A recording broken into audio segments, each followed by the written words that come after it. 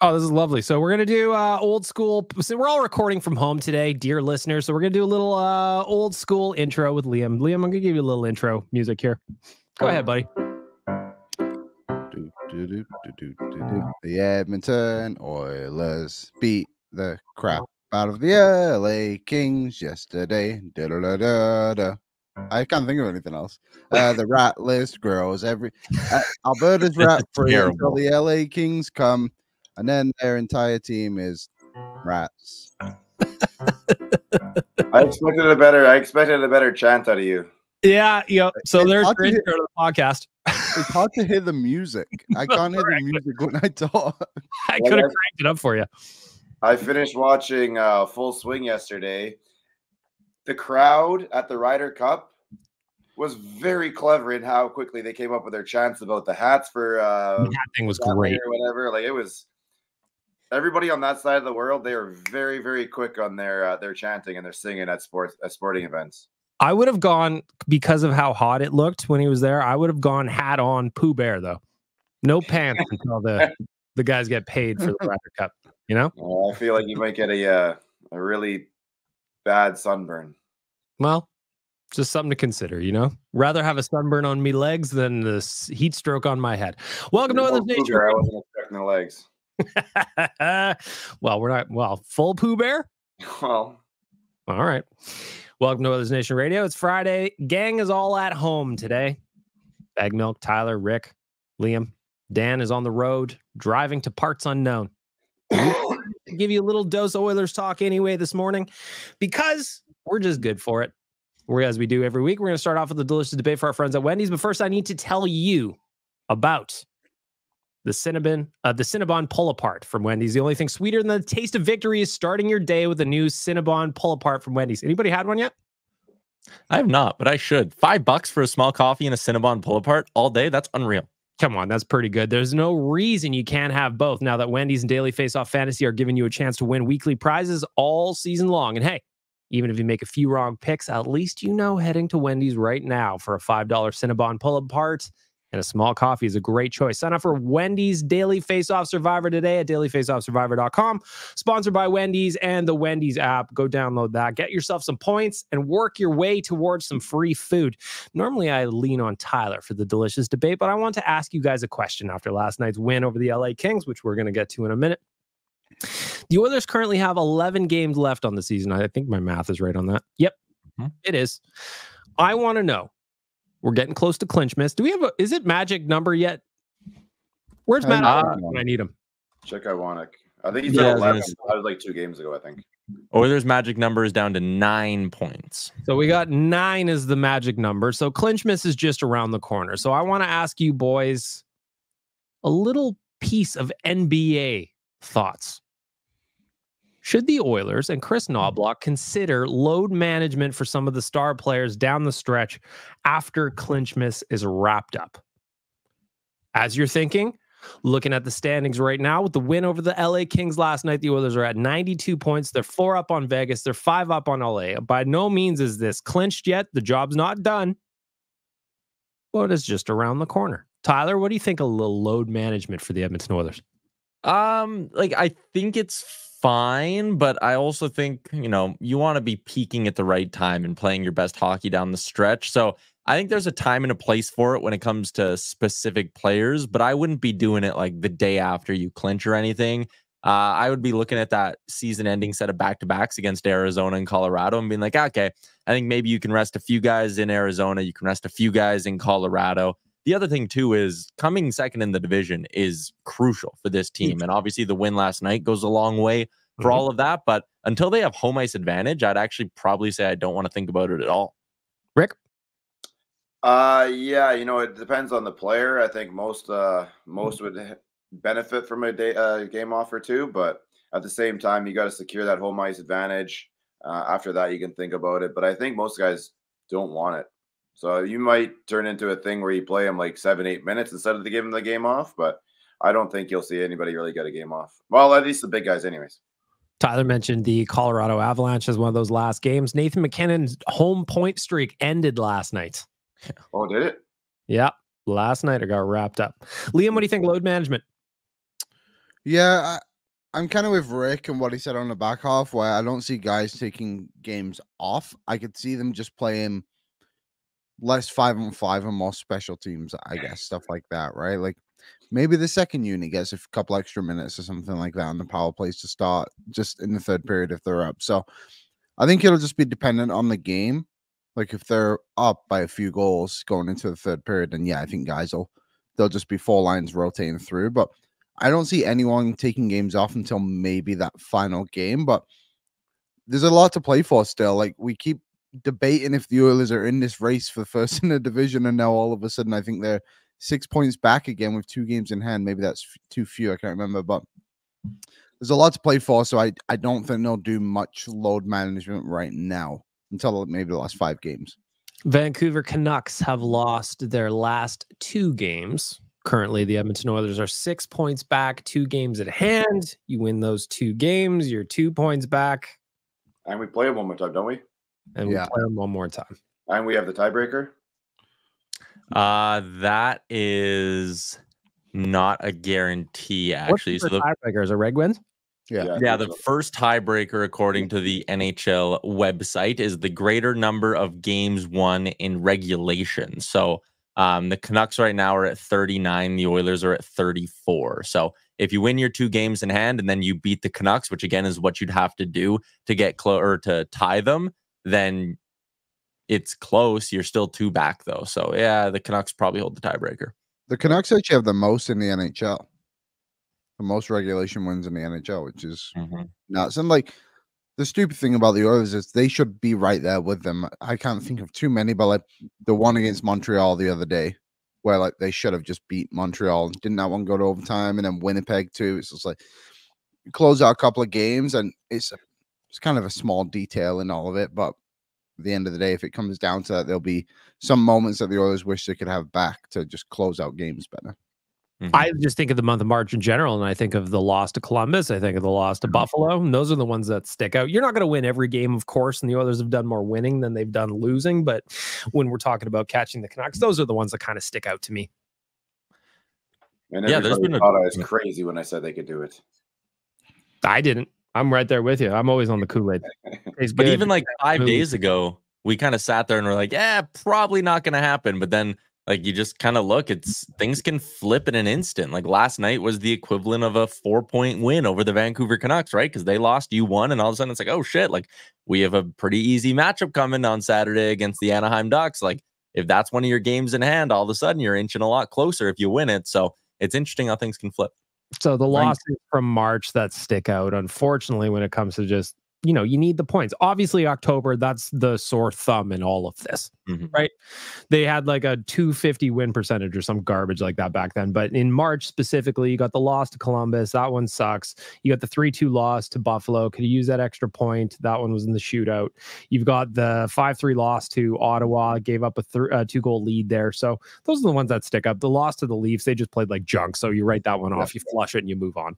But it's going back to October now. Like those October losses are the ones that are they're kind of paying for, I guess, if you want to look at it that way. The Canucks upcoming schedule, they play the Ducks on Sunday, and then they play Vegas, Arizona, LA, and then Vegas. So they got a tough schedule. So the Oilers obviously they got the Anaheim Ducks tomorrow, and then St. Louis on Monday, Dallas on Wednesday. That'll be a big one. And then next weekend, they've got Colorado on Friday, the Flams on Saturday. Do you think that putting their goalie on LTIR was just some sort of move in order to get a backup in there, or is he? Do you think he's ready? Is his first game back going to be the first game of the playoffs? No, I talked to our pal Jeff Patterson from Canucks Army and Rinkwide Van, and it was a cap move because Lindholm needed to be day-to-day, so they had to call up a forward. But I think the plan still is to have Demko back and activated off LTIR with like 4 to 6 games to go in the regular season, and they want to get him 2 or 3 games in the regular season. That's what I would have figured. You want to get him a couple before you get to the playoffs. Yeah. So I guess for people that don't know too, you can, when he went on IR, they can say that's when he started LTIR, right? Yeah, you go retroactively. Retroactive, that's the word. I hope that this break on the shelf for Demko, just a little rust there, Just It'd be nice. Well, the rest of the team's breaking down, so why not the goalie too? Like, go ahead, Tyler. Yeah, I was just saying, while we're on this conversation about like, finishing where or whatever, you pass the Canucks. I don't think if you pass the Canucks, you really have a shot at catching Dallas. They're very far in front of you now, 9 points up. They're the first team in the West to clinch. So if you finish first in the Pacific, you're getting wild card team number 1. Who would you rather play in the first round, though? Nashville or potentially LA? I think I'd rather play LA after what we watched last night. Nashville's like, the thing with Nashville is they caught fire down the stretch here. And that's with the Saros and net. Like we saw what happened last night. Dad Bot, former friend of ours, he still holds record for most wins in a season with the Oilers from the 2017 run. So we love Dad Bot to an extent. But last night you see that Oilers had 4 goals on 20 some shots. Yeah. I don't know that happens against Saros. So to answer your question specifically, Tyler, I'd take the Kings all day. I would too, but I do think the Oilers could beat either of those teams comfortably in 6 games. Like Saros is really good for sure, and I don't doubt the Nashville Predators can do it. But I think at the end of the day, the offense might just come through for Edmonton. It's kind of a bit overpowering. They also have the mayor of Nashville on the roster. Like, who knows what Leon Draisaitl could do against the Predators in a 7-game series? Yeah. Well, Nashville have a tough schedule too. They have Boston, Avalanche, St. Louis, and then the Islanders, and then the Devils in the next 5. So we'll see what they're kind of made of over this little stretch. I know they just went on like 18 games of a point, but it's a tough little. I think I'd rather take on Nashville for 2 reasons. One, because at the end of that 18 games or whatever, you tend to have a bit of a dip. I mean, you saw us after our big one. I think we went 5-5 or something like that. But the second is, I don't know if it'd be as physical. There's no real hatred there between Edmonton and Nashville with that is there between Edmonton and LA. LA is they're gonna bruise you. There's some hurt feelings from the last couple of years, and you could see guys getting injured in that series. And I think with Nashville, I don't think there's that same animosity. The Kings are just dirty all the time. Like Draisaitl got slew-footed again last night. I can't believe it was a penalty against him. They're so stupid. Well, Tyler tweeted it. The ref show. Tyler tweeted it last night. That's what it was to start off the game. It was wild. Yeah. And then it evolves into prison rules, but that's what we get when the Edmonton Oilers are playing. I had this theory last night. I was just sitting here thinking, and I was just like, watch. In 10, 15, 20 years, something like that, there's going to be a bunch of emails or text messages that get leaked about the Oilers power play and how they did not want to give them additional power plays because they're so lethal. I'm almost banking on it at this point because some of the missed calls on the Oilers. There was a point where Connor McDavid had the puck on his stick and he got tripped and fell right in front of the ref at his feet. And they're just like, ah. Okay. That was great. That was a crazy one. The thing that just the exact same thing. Yeah. The thing that really frustrated me, like, okay, so they called Draisaitl for the retaliatory slash. It's like, okay, yeah, technically he slashed him, but like, I don't know, man. Blake Lizott's probably been spanked harder in bed. Like, what are we doing here? And then Arvidsson is just able, pause. Arvidsson's able to just go give McDavid like 3 free shots while the play's going on in the corner and they're on the other side of the ice. And Arvidsson cross-checks him like 3 times and the refs are like, rivalry game, gotta let him play. And it's like, okay, now we're letting him play. Like, what? Yeah, the who knows what the rules of hockey are anymore. Yeah. I thought I did. I thought I did too. I've been watching the sport a long time. I played it. When watching it, consume it, write about it, have no idea. What's a penalty, what's not? Could be anything. You know what I do know? For a limited time, our listeners can get 25% off and 0 delivery fees on their first order of $15 or more when you download the DoorDash app and enter the promo code NATION25. That's 25% off, $10 value, and 0 delivery fees on your first order when you download the DoorDash app in the App Store and enter the promo code NATION25. Don't forget, code NATION25 gives you 25% off your first order with DoorDash. Offer valid in Canada, subject to change. Terms do apply. DoorDash has an amazing selection of local gems and the staples you need in a hurry, too. You can try something new or get your favorite comfort dish delivered right to your door. Get the double dash going. 2 stops, no extra fees. Come on, it's a long weekend, gentlemen. Why not relax a little bit, put your feet up, get our friends at DoorDash hooking you up with a couple of little stops. Liam, if you're going to order some breakfast right now via our friends at DoorDash, what are you getting? The Grand Slam, probably from Denny's. Oh, you're practicing for the golf thing? Yeah, I've tried to put that out of my head, but I probably should get some reps in before I sit down for 24 I don't hours. know if eggs are going to travel very well. That's always my thing about breakfast. Well, I just get them scrambled. Well, that's fair. That'll work. I actually accidentally made scrambled eggs the other day, so I'm not much of a chef, as you Mm, can imagine. that's why we Accidentally, need eh? DoorDash. So What were you trying to make? I don't know, an egg. I just cracked an egg and I put it in. I just put it in the pan and I'm doing my stuff, and all of a sudden things start to get a little loose. I'm Next not thing you saying know- I'm not saying I'm a good cook by any means, but I crush eggs. I murder eggs. Well, I made these great scrambled eggs and I loved them. Now I make them all the time. Yeah, got it. You put a little cheese in there or no? 100% cheese, a little salt, a little pep. It's great. You got it. But gentlemen, I want to know who delivered for you. We did an episode on Tuesday, so you had a couple of days of your life go by. A couple of Oilers wins. They had a big OT win in Winnipeg. They had the big win last night against the LA Kings. Tyler Yaremchuk, you're first up on my screen. I'm looking at for our friends at DoorDash. Who delivered for you? Who delivered? I mean, 4-1 dub. Actually, you know who I want to give some love to in this one? He scored a big goal, so like that obviously helps and keeps him in your head. But I thought Evan Bouchard early on in that hockey game was bringing like a real solid amount of like physicality and kind of nastiness. Like he was going after guys, he was cross-checking guys, he laid a big hit, which I feel like we barely ever see him do. So I thought Evan Bouchard, like going into a rivalry game, I thought he kind of stepped up to the challenge a little bit and was like, hey, I'm not going to be pushed around. Like I'm going to be a bit of a prick. So that was good to see. And the goal, obviously. I would love if Evan Bouchard got 15% meaner. That would be awesome to watch. So I like seeing that too last night. Rick, for our friends at DoorDash, who delivered for you? I've said his name before since he got here, but Corey Perry, man, that guy just keeps doing things. And if it's not on the scoreboard, you know, he gets in a fight in Winnipeg. He heads into the box to give Nursey a little tap afterwards. We all saw his quote from however many days ago. He's the epitome of what you need in a playoff player. And I just think I've wanted him here for a couple of years now. I've wanted him here for a lot longer than that, but I absolutely love what he brings to the game. And the only thing I wanted was after Stu got run last night, I wanted to see Corey Perry end up in their crease a couple times and just do Corey Perry things. But what he's been doing right now, I think it's a massive addition to this team. Shout out to Corey Perry last night, game number 1,300 in his NHL career. That is a lot of games. The interesting kind of stat that they put out on the broadcast, or maybe it was on social, I don't remember. Last night was his 80th career game against the LA Kings. He's basically played a full season of hockey just against one team. It just shows how long he's been around. And to Rick's point, there's part of me that really dislikes how much I enjoy Corey Perry, because for how many games he played with the Oilers? 26 now. For most of those 1,300 games, Corey Perry has been very annoying around here. And it is fun watching him do it on our side.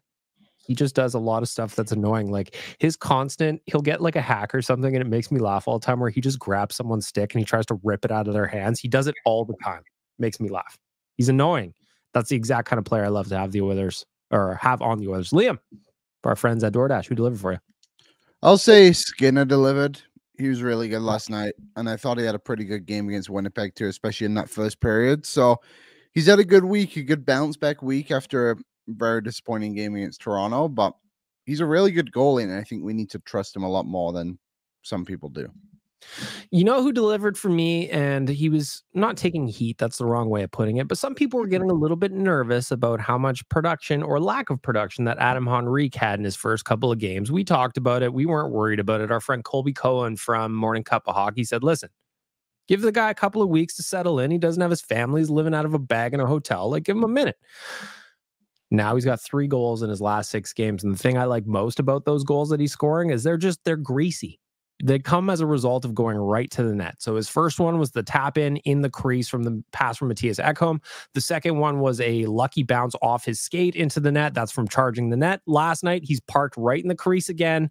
Draisaitl hits him in the chest, bounces in off his chest into the net. Those are just, to me, those are veteran goals from a guy who knows where he needs to go to score some greasy ones. And it can't all be Zach Hyman in the crease.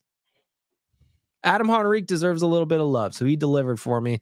I think he's playing some good hockey, too. He's just sneaky good. He's fun to watch. Yeah, I'm with you. I was waiting for someone else to go first, but like he's not, and I like the way Cam put it on Oilers Nation every day on Thursday. It would have been, but like he's not an Ekholm level addition where you're going to sit there and be like, wow, like look at the impact he's making every night. But what he did, he raised the floor of the team, right? I know Carrick hasn't played in a couple of days, and he was a part of that deal as well. But like just having Henrique on the ice, he doesn't make mistakes. Maybe you don't notice him every single shift or every single period, but sometimes not noticing a guy is also pretty good. So the fact that Henrique goes out, plays mistake-free hockey, can play center, play the wing, help out on the penalty kill, like he just checks so many boxes and raises the floor of the forward group. Love that. Adam Henrique deserves a little love. By the way, Henrique and Draisaitl, same line. That's too much handsome for anybody to handle. Kings couldn't handle it. They couldn't handle that smoke. Who can? No wonder Talbot couldn't stop that puck. He was just looking at their beards. Of course. They're very, very handsome. Both of them. It's a lot of handsome on one line. Anybody else stick out as other names that we didn't mention that delivered for you? I mean, you can always look at the captain. Like he keeps closing the Art Ross race. He keeps closing the assist race. Like that dude he doesn't stop. Every day you get the best out of him, and that's not something you see out of players. Connor McDavid last night had a goal and 2 assists, Rick. So that extended his point streak to 6 games, where he has now put up 2 goals, 14 assists for 16 points. He's up to 95 assists on the season. He's at 122 points. He is only 2 back of Nikita Kucherov. Connor McDavid is doing very, very Connor McDavid. Can he still win the Hart? Does he is it an auto Hart if he gets 100 assists? Because I know at one point people are kind of talking about that. What if he has the 100 assists and the Art Ross? Is that a Hart? I mean, it puts him in just Nate here, because what Nate has done all year has been absolutely phenomenal, and I think taking the Hart away from him is very difficult. But at the same time, what Connor's doing is, dude, 3 other people have done it ever. My worry with Connor is always voter fatigue in a sense. Like Nathan McKinnon's having a hell of a season. He's been doing it all year. Even though Connor is going to, in my opinion, allegedly pass him and just win the Art Ross again, I just think it's probably McKinnon's to lose this year. Tyler, Liam, thoughts? I don't know. Like, I also think McKinnon's easily the favorite, but with the way McDavid's going, what if he passes him by like 10, 12 points? Like what if he gets to a point where we get to double digit gap on the Art Ross race, and it's just like crazy to think right now. Yeah, like how do you not? And I know McDavid's goals are down, but to get 100 assists and like being able to get Zach Hyman to 50, like the scoring on the Oilers for their star guys, like goal scoring is down. Like Nugent didn't score at his rate. McDavid's down by like 30 goals. Draisaitl's not going to hit 50 this year. Like, I don't know. Maybe it should be way more of a debate than it really is right now, and we shouldn't just hand it off to Nathan McKinnon. Yeah, I mean, you look at the way, like just some McDavid stats here. He's got multi-point efforts in 8 of his last 10. He's got 3 or more points in 5 of those last 10 as well. He's now, like you guys said, 2 back of Kucherov, 1 back of McKinnon, but he's got 1 more game to play than Nikita Kucherov. He's got 2 more games to play than Nathan McKinnon. And he's got some games, like you got the Ducks coming up. Like, what's he going to do to the Anaheim Ducks on Saturday? He could very easily put up 4 or 5 points against the Anaheim Ducks. So I do think if you gave me even money on all 3 of them, I would put a lot of money on Connor McDavid. I think if I was making the odds, I'd be putting McDavid as like a minus 180 favorite to win the Art Ross. I think he's put himself in that kind of a spot. Like you go and put up 14 points in 5 games. Like, yeah, that you deserve to be the favorite. He can keep doing this. Yeah, he can, and he has. He's proven that he can do it. And the interesting thing, too, is even, what was it, probably like a week ago, he was 8, 9, 10 points behind Kucherov, and people go, oh, that's quite the gap. And then Connor just goes and does Connor things, and all of a sudden that gap is gone in a hurry.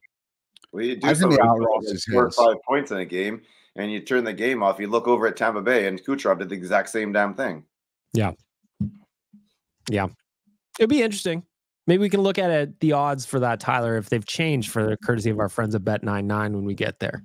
I want to go look at last night's win over the LA Kings because, number one, they're 1-3-1. They can call it whatever they want. That's the trap, and it's fucking boring. Rick, you're going to remember watching Minnesota Wild games when Jacques Lemaire was the coach, and does that not remind you of watching those old Wild games? It does. And New Jersey back in like the mid-90s when they were winning their cup were doing the same. Well, they were doing a different bit of a trap, but I spent all night last night just yelling, "Hey guys, you're allowed to forecheck." Nope, you're not. It's like they just abandon the forecheck and then settle into that like T, essentially that T formation. It is wild to watch. But did the Oilers kind of find the recipe for getting around it last night? Is the question I want to ask, Tyler. I think they've kind of developed that recipe over the last couple of years. And my thing for LA, I had this conversation with Gregor yesterday. And he was like, do you think the Kings will ever change up the way they do things? Because it's clearly not working. And I know Jack had the line on the broadcast of like, you can call it a rivalry, but for it to be a rivalry, you got to win once in a while. And I know the Kings scoop up their little regular season wins here and there. And once in a while, the 1-3-1 does work. Like if the Oilers aren't sharp and on their game offensively, we saw them get shut out by the Kings. Like it can work. But I think when you have Edmonton, LA in a best of 7 series, I just think the Oilers offense it's due to have nights where it clicks. And when the offense clicks and you're going up against a team that's playing such a passive style of hockey and they're sitting there and their whole game plan is to basically just hope you don't convert on the chances you get. I don't know, man. I don't think that style of play from the Kings works in today's NHL anymore. And to see them continue to do it even after the coaching change leads me to believe they're never going to change their ways. And I just think that makes it even easier for, like you said, for the Oilers to, they know the recipe. They just got to keep doing it, right? And that's what we saw last night. That we've seen them play that style of game against the Kings before, and it worked before. And the Kings don't have the ability, even within game, to adjust. Like when they go down by a couple of goals, all they did last night was throw a bunch of pucks on net from the outside for the most part. They don't actually have the ability to like generate a ton of quality in their offense or suddenly start playing with more pace. Liam, what do you think of the Trap? I think it's boring. Yep. And I would like them to stop so I can enjoy my hockey in the first round this year. It is funny too, like more players recently have been speaking out how shitty it is. The LA Kings slot into that 1-3-1. It's interesting for like a free agent perspective too. Like I wonder how many players they're going to be able to recruit over the next few years. Like I know that they've been able to draft and develop, and that's good for them and everything. But like, why would you want to go and play there? You're not going to like rack up a ton of points to like get you more money down the road. Like, I wonder if this could also harm them at some point. No, you get to live in LA. Yeah, but also the taxes in LA are brutal. So like, there's actually like a lot of layers, and like they're never going to get past the first round because they're not better than Edmonton. They're not better than Vancouver. And when Vegas is healthy, they're not better than Vegas. So you're always going to be the 4th or worst team in your division because of the way you play. I mean, it's painful. It reminds me of Jacques Lemaire, and I hated those Minnesota Wild teams, and I hate the LA Kings. Before we move on from last night's win over the Kings, I'd like to check in on the rat list. Every year going into the playoffs, Tyler Yaremchuk goes through rosters and develops his rat list. Now, Liam mentioned this earlier. The Kings are good at just developing and promoting their own internal rats, even if they trade some away, as they did to the Winnipeg Jets. Tyler, I'm going to ask you to look at the Los Angeles Kings roster, because I see a team again last night, another example of them just being dirty. Who you got on the rat list this year for the LA Kings? Well, they added Pierre-Luc Dubois, and he's interesting because if he gives a shit, he's like a really good rat, but he quite often just doesn't give a shit. So it's hard to include him in the list. I will say there's a couple of guys who they're very clearly at the top of the rat list. Like you have Mikey Anderson, who loves mixing it up. And then the second you touch him, he acts like it's the worst thing anyone's ever done to anyone in a hockey game. And the other guy is Blake Lizotte. That dude, he's listed at 5'9". I think he's honestly 5'4". And he runs around and he just does his greasy little shit to try to get under the skin of the Oilers. And there was a moment last game that I loved. And there was a scrum right in front of where I was sitting. And Warren Fogle like popped him up by the jaw. And Lizotte just immediately crying. He's holding his jaw and he's looking at the ref being like, what the hell? Then as soon as he moves his hand away, I think it was Henrique who just came in and popped him right in the same spot. Almost like Henrique was sitting there watching him being like, oh, your jaw hurts, your jaw. He moves it and boom, gives him another one. So I hate Blake Lizotte and Mikey Anderson more than anyone else on that team. But they have a ton of rats. I mean, Drew Doughty. Yeah, he's brutal. But again, like, And he's annoying too. Like that Kane hit, that was a penalty to start the game. That's because Doughty was scared and decided to jump out of the way and then flopped. Like that's all it was. How did he call tripping? Nothing. I want to know. Nothing below his waist made contact with anything below Doughty's waist. It was terrible call. Awful call. Like you see I was just like, so Kane gets called for tripping. I thought I missed something else on the play. Like after the hit, I'm like, oh, did Kane knock someone's legs out or something while he was skating away from Doughty? That's what I thought. And then they showed the replay of Doughty trying to jump out of the way of the hit, and Kane gets penalized for it anyway. Very, very annoying. Do you remember what Gabe Velarde said about Lizotte? Yes. At the start of the season. No. So Lizotte injured Velarde. Yes. And I can't remember what he did, but Velarde was out for a while. And basically when he came back, he was like, if you guys knew who Blake Lizotte really was, you would know that wasn't an accident, all this stuff. And after seeing last night, like, I don't pay attention to the LA Kings until they come to Edmonton because, again, it's very boring to watch them. But he is just like slew-fighting Draisaitl. Like, you can say he got caught by Cody Ceci going into the net, but also he still rammed the goalie at the end of the day. It's just stuff like that. Someone needs to beat that guy to a pulp. So Gabe Velarde, Blake Lizotte were teammates for, I mean, it would have been 3 or 4 years in LA. Blake Lizotte hurt him, and it kind of looked like an accident on the play. So when Velarde came back to the lineup and they're playing the Kings that night, what a reporter asked him, was it frustrating being out that long with something that was a freak accident? And he said, I think you could say that, but at the same time, no. Personally, I think it's a play that doesn't need to happen, but what am I supposed to do now? I've played with him a lot. He's done a lot of little things like that. It's stuff you guys say it was an awkward fall. It wasn't an awkward fall. It's someone pushing your feet out from the back, slew foot. My knee gets caught under me, and then he tackles me. It's that simple. He keeps going on, and they asked, did Blake reach out and apologize to you? And he said, that's between me and him. I'm not going to get into that. So Blake Lizotte, not exactly very well liked, I guess. Another thing just on the rat list, you mentioned Mikey Anderson again. I know he got a penalty for it, but I loved the cross check to the ribs from Hyman. It was just like he leaned into him real good with us. Like he had a free one at the ribs and he took it, and I loved it. I love when the Oilers play sassy. Makes me happy. A guy who was playing sassy last night, Tyler, you mentioned him before we started recording. Evander Kane had another really solid night for the Oilers. He was running around that first shift. He took a run at Doughty. Doughty was the one that tried to jump out of the way, but that's a couple games in a row since the healthy scratch, maintenance day, whatever you want to call it at this point. Kane's playing some pretty good hockey despite not actually getting on the score sheet. He loves getting up for those LA Kings games. Like from the first shift, he was engaged. He was taking extra strides to finish his checks. And that's the kind of Evander Kane that the Oilers need, right? Like sometimes he becomes a bit too much of a passenger, but him waking up for that game was a very welcome sight. He ended up with a shot on net, so not as great offensively as maybe, or as strong offensively as he was against the Winnipeg Jets when he had 6 shots on net at 5-on-5 alone. But I thought he had a great game, man. He was doing what makes Evander Kane effective, getting under the other team's skin. And I thought he had a decent night with the puck on his stick, even if it didn't translate to a ton of shots. I like the line with Corey Perry and Ryan McLeod. I think that on both sides, you've got two veterans who have been around a long, long time. McLeod's got all the wheels you need in the world to go get retrieve pucks or just even transport the puck through the neutral zone. I like the way that line's looking right now. Yeah, you definitely don't want to play against 90 and 91 at the same time. No, they're both. If you line up and you look you're lining up at center and you look on your left and your right and you see both those guys out there at the same time, dude, I'd be looking for a line change right now. Those guys are they're gonna get between your ears, and it's not gonna be a fun time out there. And then when they are messing with your head, they're gonna do something that's gonna hurt you too. They showed a little clip on the broadcast, and it was just a nothing kind of clip, but it was those two, Kane and Perry, getting off the ice for a line change. And as it was kind of like the players were crossing at the doors, kind of. So there was Kings going off, there was Oilers going off.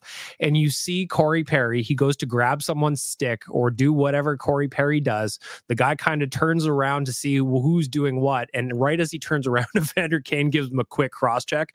Those two are incredibly annoying to play against individually. When they're out there together, they cause mayhem. And I love to watch it. If they can get a little bit of offense going between those three, all of a sudden that third line is a real problem.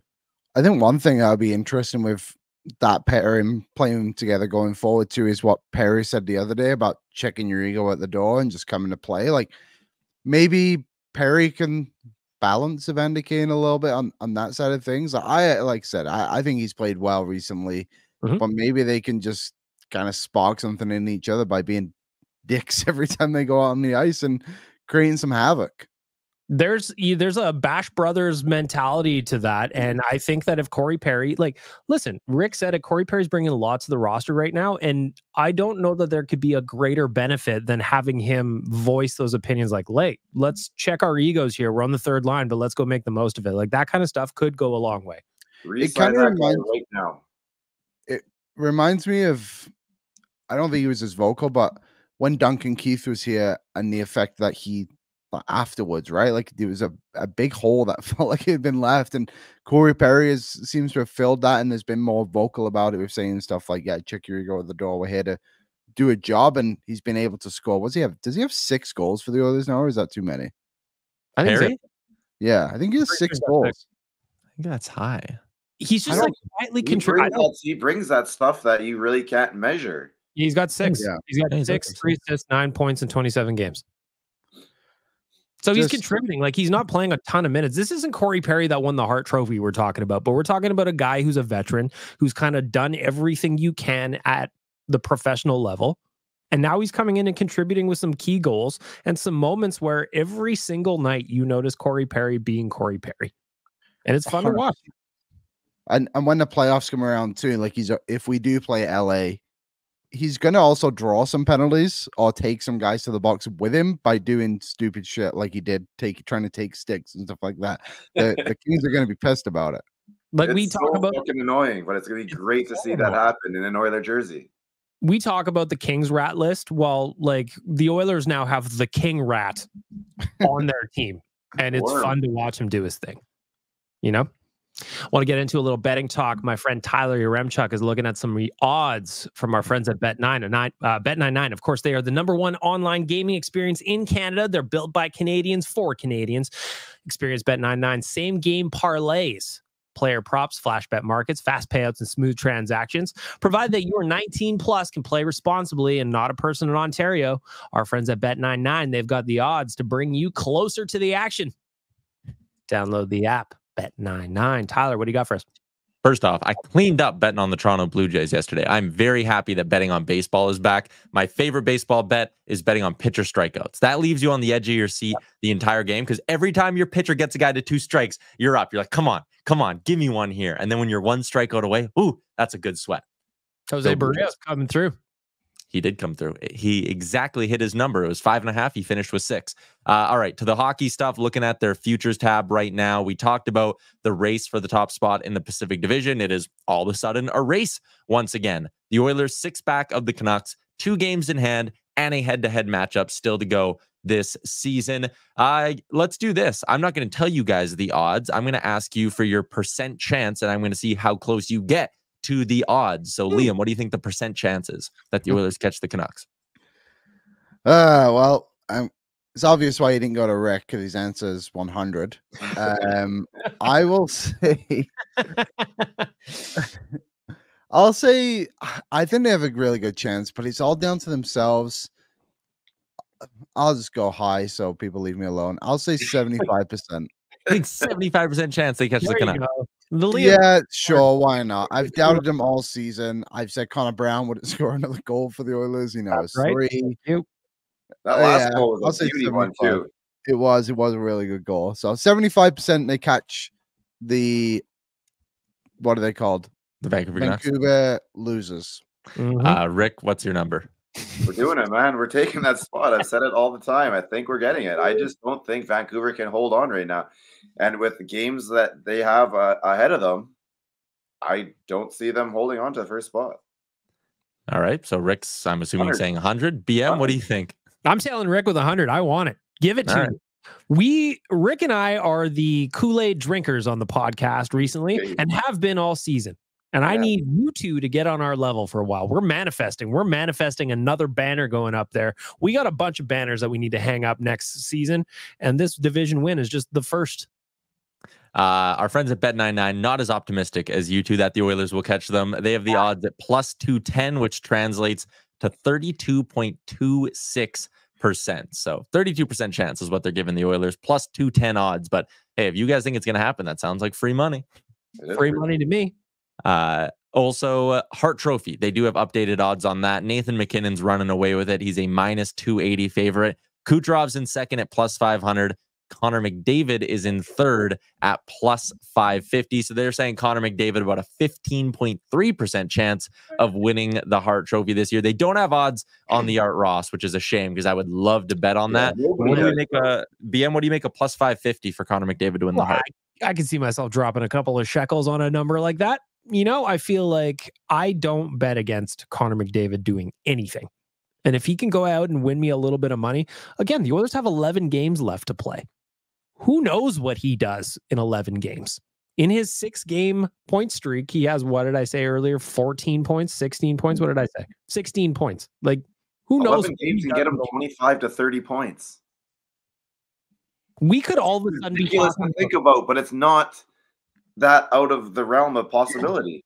We could be looking at the end of the season going, fuck, he's really close to 1,000 points. That could be another angle. So am I going to sprinkle a couple of nickels on plus 550 for Connor to win the Hart? Yes, I might just do that. Can you imagine? He's at 122 right now. Could you imagine if by the end he gets close to 150? 1,000 points. It would be right there. It would be right there. He needs 28 in his final 11 to get to 1,000. It's a tall order. But listen, if there's anybody who can do it, he's numbered. It's 97. If he has a big night against Anaheim, how many points does he have in his last 5 games? We said 16. 14. He's got 16 in his last 6 games. Oh boy. 14 and 6. 14 and 5. 14 and 5. Yeah, he's got that again. 16 points in 6 games. Well, that's 28 points in 10 games. He's gonna be right there. Oh, that's so he's stupid, man. What does he need to average? 28 and 11, so whatever, just under like 2.5, maybe a little less. And he played Anaheim and San Jose. I'm not. Oh my goodness. They play Anaheim and San Jose in the last however many games. And Arizona. And here's the other angle: is Connor's also starting to score goals again. When he's scoring goals and he's ripping shots, and he scored last night, that's going to open up some avenues for him to pass to Hyman. Like, can Connor get close? How close does Hyman get to 60? There's a bunch of stuff that's going to be fun to kind of watch down these last 11 games, just like pure point mark chases, but it's going to be fun to watch. I'm looking forward to it. There you go. Those are your betting odds for Bet99. Rich people find money on the ground or something like that. Or like you put your hand in your pocket and you pull out a 20. It's just like the greatest moment ever. Yeah. I love it. I love it. Am I going to bet on Connor to get the Hart Trophy? Yes, I am. Thank you, Bet99, for the opportunity to take your money away from you. I appreciate it. Can I ask for one more odds update, Tyler? Yep. What are the odds for the Central Division? To win the Central? So while Tyler's looking that up, currently we are sitting Dallas's first place at 101 points. They clinched their playoff spot. In second place, Colorado with 98 points in 73 games. Winnipeg in third, 94 points in 73 games. Nashville's at 90. St. Louis at 82. Looking at the wild card race in the West, I should say. LA is currently in the second wild card spot at 87 points. Nashville in the first at 90 points. Dallas is minus 210 to win the Central. Colorado's plus 180. And they play each other one more time. Interesting. Mm-hmm. And Colorado is a game in hand, I believe. Correct. So you're basically, you could almost, it's not, this logic isn't fully lining up, but you could almost look at that as a plus 180 money line bet on the Avs beating the Stars. And I think that game is in Colorado, so you wouldn't get those odds. Like plus money on Colorado to win. Interesting stuff on Bet99. Lehman's looking for angles. He's got angles. Are you going to follow him down the rabbit hole, just as we did yesterday with Jay's healthy bet that he put in? You know, that came close. It did come close. It did come close. It's good stuff. It is good stuff. I want to tell you, Tyler, I know you're always looking for summer activity plans. I know you are a gentleman who enjoys the outdoors, and I know you are a gentleman who enjoys a little bit of golf, and I know you're a gentleman that enjoys a little bit of camping. So why not set yourself up with a weekend to remember? Thanks to our friends at the Snow Valley Aerial Park and Rainbow Valley Campground. Opening on May 31st, family fun all summer long at the Aerial Park. Attractions include the Aerial Tower, White Mud Creek Mining Company, Target Golf, and the all-new mini golf. Creekside Eats will be open for snacks and refreshments. Watch for on-hill events all summer long. You want to do a little camping? I recommend you do. Opening May 15th this summer. Take advantage of over 60 sites and 3 comfort camping domes right here in the city. It is Edmonton's only campground. If you visit rainbow-valley.com, the online bookings are opening very, very soon. Do a little staycation in the city, or if you're out of the city, why not come on down? What a weekend you could have. Do a little camping, hit the aerial park, smash some golf balls at the ski hill. I love it. Everything about that little area is fantastic. Gentlemen, I've got 3 questions for you for Ask the Idiots this week. Not one of them has to do with hockey, but it is Easter long weekend. So I got some candy questions, I've got some long weekend questions, and I got some TV questions. That's the 3. Tyler, you're up first on my list. What is the perfect long weekend for you? Is it summer, winter? What season? Just any? Sure. Let's say this, we're in a long weekend right now. Let's say this spring long weekend. Oh, well, it's probably not going to happen because of the weather, but this spring long weekend would have been perfect if I could have hit up a driving range. I think it's a little bit too chilly out today to do that, but maybe on Saturday or Sunday I can swing that in. So I'm going to go ahead and say hitting the driving range and having a beer outside at some point. Just the nice, crisp, fresh spring air and a cold beer. That's good. So beer and golf. Rick, what's the perfect long weekend for you? Couple beers on the patio. Doesn't get better than that. Real simple. Nice in the sun. Just hang out outside. Liam, you're thinking of a perfect long weekend. What does that entail? He's starting off with Friday, working into Saturday. Monday, you don't got to work. Yeah. I like to camp on my long weekends, like through the spring and the summer. Actually, I would say, just to add a little bit more to this question, May long is the most overrated long weekend of the year because you think it's going to be really warm, but then you get to it and it's like super windy, not actually that nice at all. So the best long weekend is August long weekend when I go camping.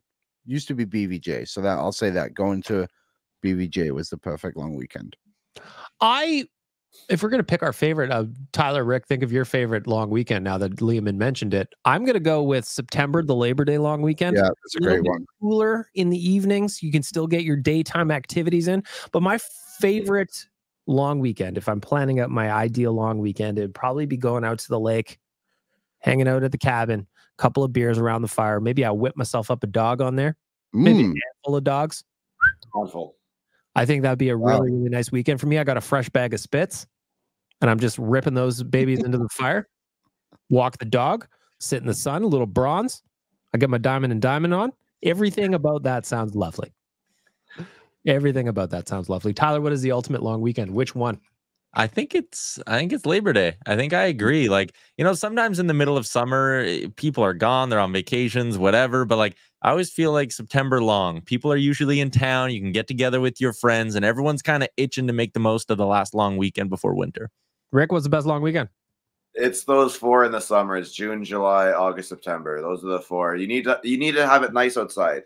The May one isn't nice enough yet. Everything before that isn't nice. October, you're talking Thanksgiving, so that's beyond at that point. You need to be outside. It needs to be hot. It needs to be sunny. So I'm not going to pick one, but I'll just take those 4 nice ones in the summer. Just go with a full summer season. Yeah. One thing I will say that I will not slander May long weekend for these days specifically is May long weekend means Edmonton Oilers are in the playoffs. Yes. And that is fun to have some 3 days of zero responsibilities to do a little drinking. Watch my beloved Edmonton Oilers. Round 2. I'm going to reverse the order. Liam Horban is up first. Question number 2 comes in from Jason. What is the best and worst Easter candy or chocolate? The best is mini eggs. Of course. Yeah, that's the best. That's quite an easy one. Honestly, I don't eat a lot of chocolate, but I really don't like Easter eggs. I just feel like it's a lot. It's a lot of chocolate just in general. So just a general Easter egg. Rick, best and worst Easter chocolate candy. Just like standard chocolate is the best. Don't get fancy. Don't get crazy. And then the worst is anything with like creamy middle. Yeah. If you're getting a bunny, you going solid or you going hollow? That's a tough one. I think I'm gonna go hollow. Yeah, I'm going hollow every time. I just like to be able to like snap it off and eat it like brittle. Pop that baby in the fridge or in the freezer. Come on. Yeah. Tyler, best and worst Easter chocolate or candy? Yeah, I'll agree. Mini eggs, great. Any just sort of generic milk chocolate. Even sometimes you'll just like, someone will have a little bowl out and you're like, ooh, these are like from the dollar store in the little mesh bag. Don't matter. They're electric. Any kind of milk chocolate's good. The worst one, easy. Fuck Peeps. All my homies hate Peeps. I was going to say, it's not even close. Peeps are awful. I don't even know why they still make those anymore. You put one in your mouth. Things? Yeah, they're like the pink ones or the yellow or the blue. Like they're just awful. They're awful. So that is an easy answer for me. To be different a little. I also don't like Cadbury cream eggs, if I'm being honest. Yeah, me neither. I'm not a big. I don't like the goo. Get the goo out of here. Best though, mini eggs is they're. I don't understand why they don't sell those year round. I mean, they probably do, but like they only come out prominently at Easter. I don't understand that at all. I would be eating those all year round if they were more prominently placed on my local establishment. Kind of like my guy Tyler's always got Sour Patch Kids. I'd always have that motherfucking thing on me if they were out. Mini eggs. Last question. I'm starting with Rick. You're right in the middle. This one's going to take some thought, boys. It's going to take some thought. This one comes in from our boy, Dangerous Wade. Dangerous Wade submitting a question. What is the best all-time TV theme song? And Dangerous Wade will also award points to Liam if he sings along. Okay, I'll try. Theme song. Mm-hmm. I mean, I'll just go. Friends. Like everybody knows the Friends theme song. It was an actual song. Yeah, I know, but it was great. So I mean, if I have to pick a regular one, I'll go a bit more modern and just say The Office. The Office is fantastic. See, this is a question by an older person though, because you can tell there were a lot more beginnings to shows in the 80s and early 90s, where it is like they had a minute and a half song or whatever, like introduce the characters or whatever. They don't really do that anymore. Not so you really. go back and like Baywatch had a good one. Oh, you would. A-Team had a good one. Like, there were some good ones back from the 80s. Tyler, what's the best TV theme song? Do you not always tap your feet when the Family Guy theme song comes on? Because again, it's like a song. It's not just a jingle. There's like lyrics to it. It's a production. They're all doing the big dance. I'll go with that. Ooh, Just because I'm going to go with a show that I've loved since I'm 12 years old that is still on now. South Coronation Park. Street. Of course, Coronation Street, electric theme song, but I'm going with South Park. Yeah. The Primus nailed it. It's fun to sing along with. It's fun to pretend you know what Kenny's singing. The whole thing is good. So shout out to South Park for still going.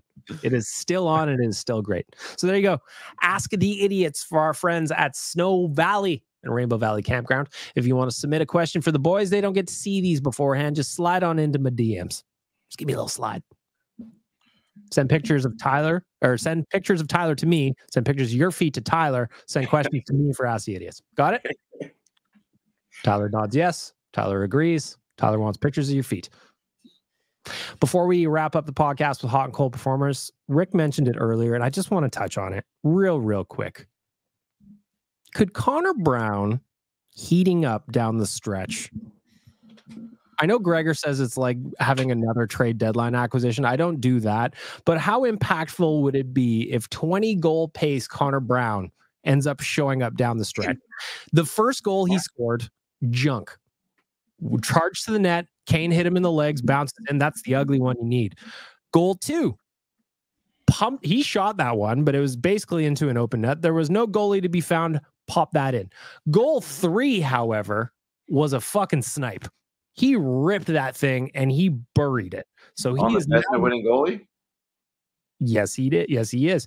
And he's looking like a guy who's starting to feel a little good about his game. Tyler, how impactful would it be? We're not talking about a trade deadline acquisition, as our boy Jason Gregor said, but we are talking about a player who could be impactful. Maybe even, dare I dream, imagine, I'm going to dream here, Rick. Give me a second. Pisani-esque down the stretch. Man, the Oilers need to get consistent production from their bottom six. So if Connor Brown starts scoring, like remember, after the preseason, we were sitting here talking about this guy scoring 25 goals as an Oiler. That's how high on him we were. I don't think if he can score at a 20 goal pace in the playoffs, that's 2 goals every series. If you get that, that's massive because it means your bottom six is actually producing consistently. So it would be massive, man. And if he has a good playoffs, Connor Brown back like 800-900K next year, I wouldn't hate it. I wouldn't hate it if he got close to a league man. Like, where else is he going to go? Sometimes you dance with the devil, in a situation like this. Lehman, you said he wouldn't score again all season. Now he's got 3. The last one was a beauty. What are your thoughts on just the impact Connor Brown could have down the stretch? Yeah, it would be great. That fourth line, like Janmark's not contributing as much as he did in that little streak, but Carrick has 9 goals on the season. You have Brown chipping in a bit more. Like, I agree with what Tyler said. It just means that like your bottom six is doing something. And in that first round against the Kings last season, like there was at game 6, like Clem and Yamamoto got huge goals for the team, and they were playing in that bottom 6. So you need that again. And I think it would also give him the option of trusting McDavid to go out there with, trusting Brown to go out there with McDavid in certain situations if you really need to try and push that as well. So yeah, it would be massive. I'm not going to go the approach either of, it's a trade deadline acquisition, because at the end of the day, Evander Kane hasn't scored in like 17 games either. So he's kind of just taking those goals away from what Evander Kane should be doing. Evander Kane, if he starts going, it could be a second trade deadline acquisition. Yes. A little love for Connor Brown down the stretch here. Yeah, man. Like, I don't really look at him as the Pisani, but I do look at him as like the Mike Pekka. Pekka really didn't have a good regular season in 06 with us, and then he started doing what he does in the playoffs. And Connor Brown has the exact same opportunity right now. So yeah, anytime you get production out of your bottom 6, and I kind of like when Gregor called it the addition there, because it really angers some people on Twitter. So I'm going to stick with that. I like his angle here. I mean, I don't care what the angle is, as long if Connor Brown starts producing, you can call him whatever you want. I'm just happy to see him score. Before we get to hot and cold performers to wrap up the podcast, I want to just say, nice to see some news from the Oilers depth chart this week, as prospect Noah Philp will be resuming his pro career next year after taking the season away from hockey. 6'3", 200-pound right shot center finished with 19 goals, 18 assists for 37 points in 70 games with the Condors. That's a really, really nice piece of news for the Oilers depth chart. Love to see that. Yeah, it's great, man. I mean, I obviously called a ton of his games when he was with the Golden Bears at the U of A, and he's a beast, man. He's a big boy, like you said, 6'3", but he moves so smooth. He's got such a heavy wrist shot. He's gone through so much personally, and I really felt for him when it was announced that he was retiring last year and didn't want to continue. And you really hoped that some time away would allow him to get to a good spot where he wanted to play hockey again and where he felt like he could just operate on a day-to-day basis again, which I'm really happy to see this man. And I think, next year he'll probably need a season to get back up to speed, but as maybe 26, 27-year-old, I could see him being an NHLer one day and getting up with the Oilers. Well, wasn't there a lot of people at the start of the season saying he had a pretty good chance to make the team this year? Like, it'll be interesting. Like, a year of hockey isn't easy to come back from by any means, but now going into camp next spring, like, what is he going to be able to do next fall? He's probably training full out right now, right? So by the time camp comes around, he should be relatively ready to go for camp. So it's going to be at the very, very least, a really nice addition to the Bakersfield Condors, a really nice addition to the Oilers depth chart, and just like Tyler said, a really good story for a good young man. So love to see that. That's some good news. Gentlemen, put your thinking caps on. It is time for hot and cold performers. But first, I want to tell you about the game day viewing party we're hosting at Greta on April 6th. We are doing it in support of the Logan Hunter Memorial Fund. We are going to be watching the game. We're going to be enjoying ourselves. We're going to be just having a blast together, and we're going to be doing it all for a great cause. So if you go to nationgear.ca, currently there are tickets available right at the top of the screen. $20 for a ticket will get you in. You get a bunch of stuff there. You're going to have Tyler on the mic. You're going to have the pregame show there. You're going to have the post-game show. The boys are all going to be there. We're going to have a great night down at Greta. And maybe, Lehman, you didn't hear this yesterday on Real Life, but I feel like you and Waz should be challenging each other to the football game. I'd like to see this because I don't think Waz knows how to throw. I would not be shocked by any means. And to be fair, he's had a lot to say for himself the last couple of weeks. So I think you're right. I think we will have to go 1v1 at Greta one of these days. You could beat him left-handed. I could beat him with my eyes closed and my hands tied behind my back. I feel like this is the like Airbud would. It's humbling Waz needs after so rudely posting Liam's dark moment at the football game on our social over and over again, by the way. 3 times. So watch out for that 1v1 coming. All right, gentlemen, we always start with our veggies here on Hot and Cold Performers. Get nationgear.ca, our event at Greta on the April 6th. Go get your tickets. I am looking at Liam Horrobin first. You are up. Your cold performer of the week, sir. My cold performer of the week is the Vegas Golden Knights. I really, really was hoping there would be a playoff race in the Western Conference and that Vegas would be hanging on by the skin of their teeth. But they keep winning, and I hate it. So the Vegas Golden Knights for actually being a good team.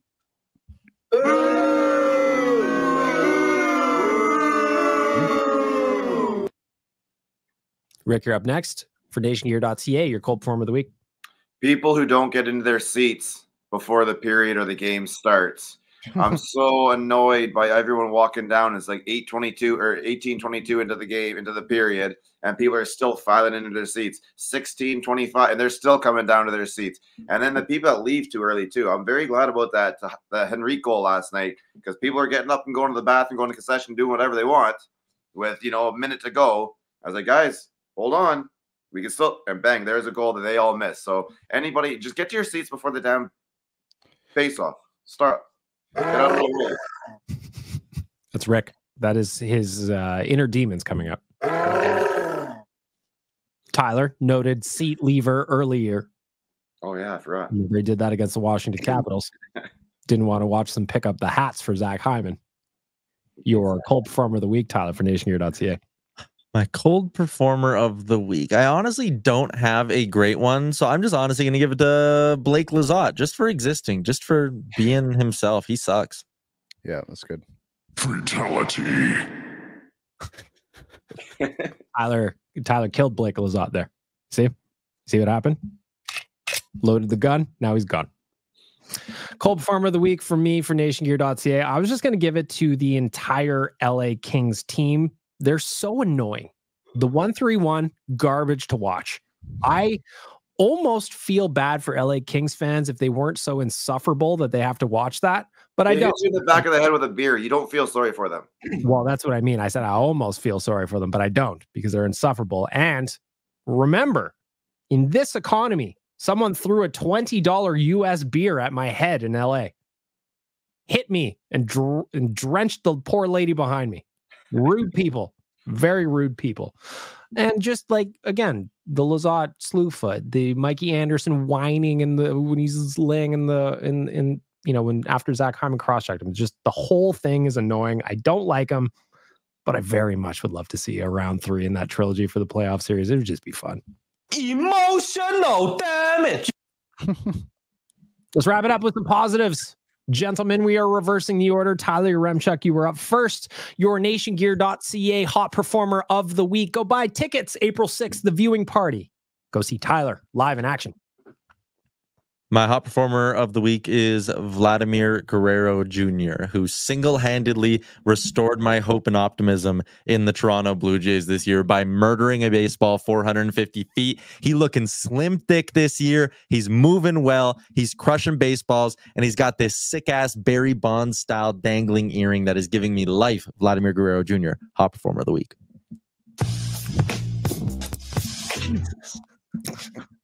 What's that? What is I don't that? know. Oh, you got a reaction. I don't know. It says fun music is what it says on my board here. I don't know.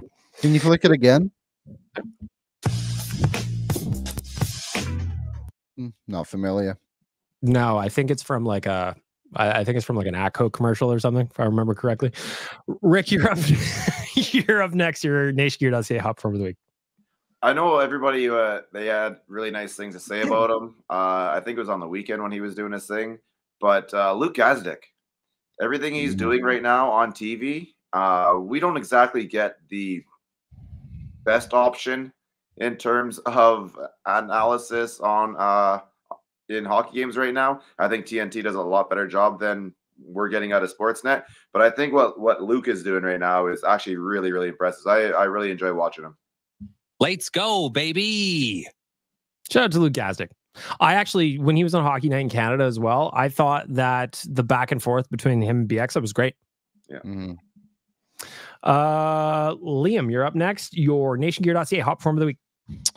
My hot performer of the week, I will give it to. I was at the JPL last weekend, and that place is awesome every time we go. So the JPL, they asked me if I had ever seen. They asked me if I had ever seen the Queen's Suite before. And I said, indeed. Yeah. Got a weird night in there, if I'm being honest. Queen not present, though.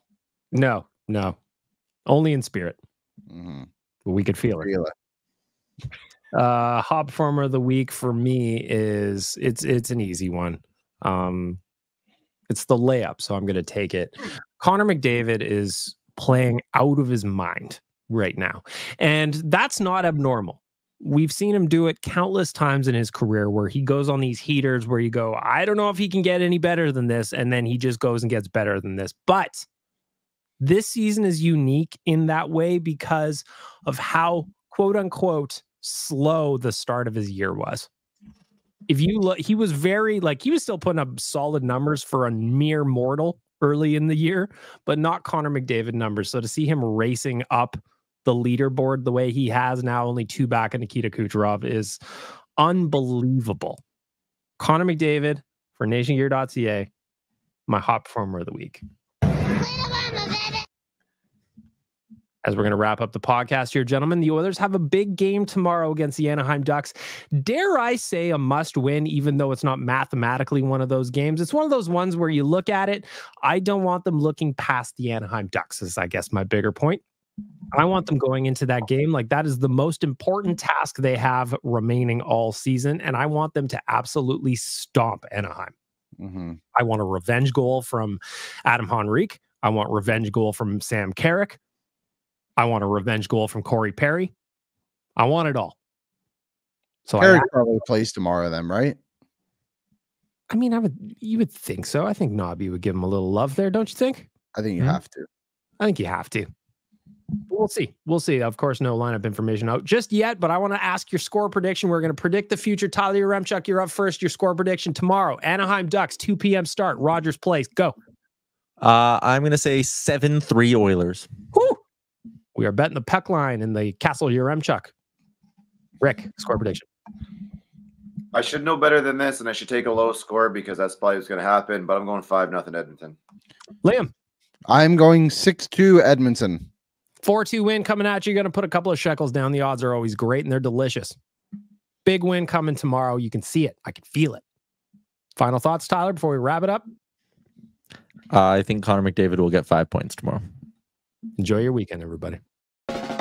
What's up, Nation citizens? If you like that video, then you need to be subscribed to the Oilers Nation YouTube. Podcasts, live shows, exclusive interviews, and analysis.